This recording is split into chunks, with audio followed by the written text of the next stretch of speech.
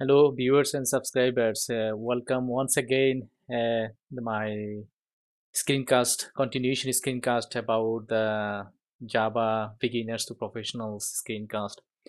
We already talked about detail about the installations and then different IDE. How can you integrate the IDE for your developments? And also the last screencast we already discussed about the the different data types and then variables types and also the different possibilities and different type of data and also the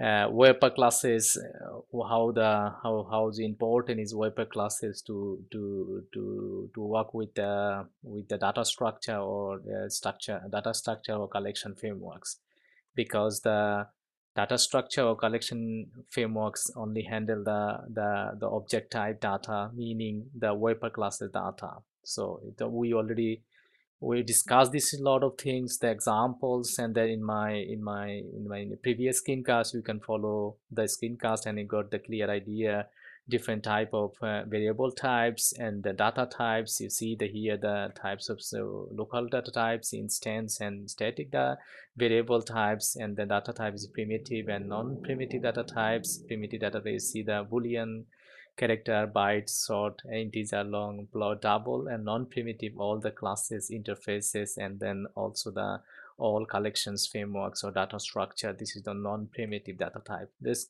the thing we already discussed about this one, the previous screencast. You can follow this screencast.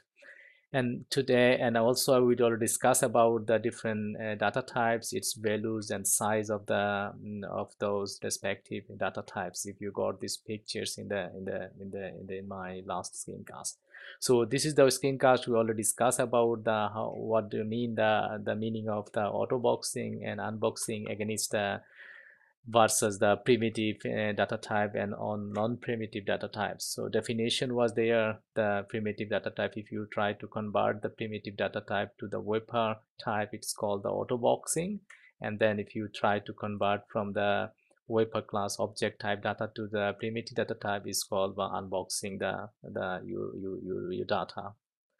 So we will talk about this one also, the weighting, variable weighting, narrowing, and typecasting, overflow, and adding the lower type of data, and then you can also look for the channels. And then the last screencast was this about the detailed discussion with the some examples and also the program codes. So today we try to give it to you the only the very abstract like informations, how the different type of operators in Java. So that's the everybody the operators, the unary operator, the operators. He has a post prefix and a prefix and a arithmetic operator, shift operator, relational operator, bitewise operator, logical operator, ternary operator, and assignment operator. That's the things I try to cover today, and then I will continue the further the screencast about the some about the control statement, about the inheritance, and about the concept of the object and classes, and about the abstraction, encapsulation, and polymorphism, and so on and so forth. And this is the continuation of our screencast. That's I said this is the really the screencast from the very beginner level to the professional levels. That's we try to make it with you and get it your idea and our ideas to come up together as a produce as a really good Java programmer or Java software development engineer or developer, that's I can say.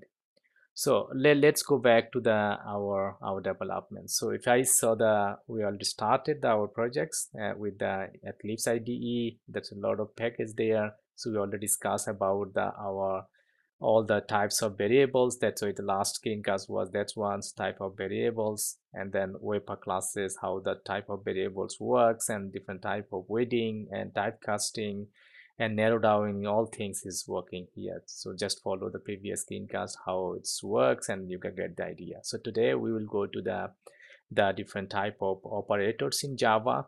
So that's I said there's a unary operator. If you see these examples, so let's have a run the example. So we have a different the static methods, as I said, to give it to you just simply idea how its operator works. It's really important to get it clear pictures when you really develop some softwares or applications or start to the Java programming.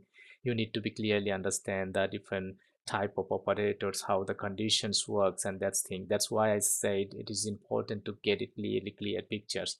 I try my best to give it to you. How can you get the really clear pictures, and how can you use it, and how can you memorize it or understand it clearly? I try my best. So let's have a run. We have the operators, the unary operator, the functions that we wrote down here, different integer value. We see the integer value and boolean values, and then the cross check how the unary operators. That's I mean. So if I run the program code, so we have different 1, 2, 3, 4, 5, 6 operators, and then 6 different operator examples. We can try to cover it everything. So let's have a run the programs. That's how we have. So you can run Java applications, or you can run also the command mode. That's depending on you. So if here's you see the result is 10, 12, 12, 10, 22, 21, and 30 minus 13, 9, and false and true. And let's go back to the how the unary operator works. So you see the integer value is the variables x, a, and b, and everything. B1 is minus 10, and then boolean value c and d is boolean true and set, and then d is false sets. If you see the statement like that one, so x plus plus means it has the end results is the 10, and then you have, so in the prefix you can say it is the that is the prefix, and before the post prefix, x plus plus post prefix, it's like the existing value plus 1, and then this is the free prefix. That means it has the result is 11 plus 1, that is this the 12, and then you have the 12 is there, then this is the post prefix, that means there is again the result 12 minus 1, this is 11, and you see that there we have 11, and then we have a minus 1, the prefix, post prefix, and then the result is 10. So if it has the unary operator, the plus plus sign, so we have a 10, and 10 plus 12 is result is 22, and then you have also the results. V is the value 10, 10, and then you see the combination of the b post prefix and plus, and b free prefix, and then it says 10 plus 11 result, and this is the 21. So it's getting same here. This is the unary operator, the sign, and you see the result value is 10, and then it has an 11 minus of total positive value, which is the start from the 0, and this is the value of the minus is started from the 9, positive value of total minus, positive started from 0. So you have the true checks. If is the true check, you see how the unary operator, the check operator, the operators C, and we have default value is the true, and then we check it, is it's true or not. Yes, it's not true, then its output is false, because we said it's true, then it's not checked, and D was the false settings, and then not checked is true. So that means you need to be memorize how memorize or understand how the different unary operator works. So it has a post prefix, the most popular, use this one, the post prefix and pre prefix, and also the plus plus, the double signs, and then also the true, the boolean value checks with the true and false checks. This is the unary operator, how the different operator works. You can get the clear pictures. So let's have a check the other operators, like the arithmetic operators. That's I said the arithmetic operators. So at arithmetic is the most one. It's a fundamental mathematical operator for the arithmetic operators. So everybody knows the arithmetic operators, how it's look like, the plus, minus, multiplication, subtractions, and division and modulus, those things. So if you see that the really standard arithmetic operator, a plus b, result is 15, a minus b 5, a multiplied